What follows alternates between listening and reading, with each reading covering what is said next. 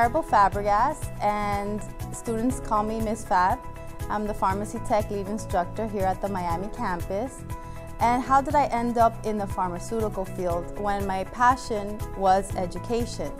After graduating from education and getting my bachelor's degree, I wasn't able to pay the bills and I needed to come up with money quickly. So I decided to go into pharmacy technician. So before, I was working with a veterinarian at the front desk, and there I saw that the animals were getting medications, and that, interested me.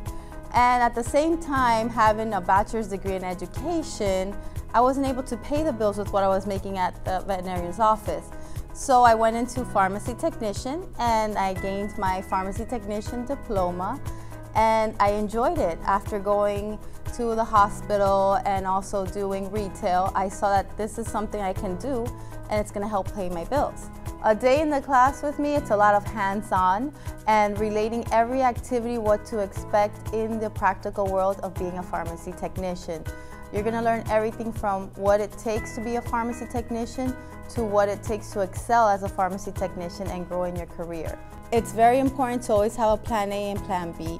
I'm doing what I'm passionate about right now, which is teaching and training pharmacy technicians and passing along that experience to them so they can grow in their careers.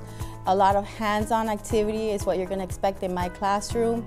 I'm going to break things down for you so you can understand and how this can help you in real life. Always have a plan A and plan B, and hopefully your plan A is what you're passionate about.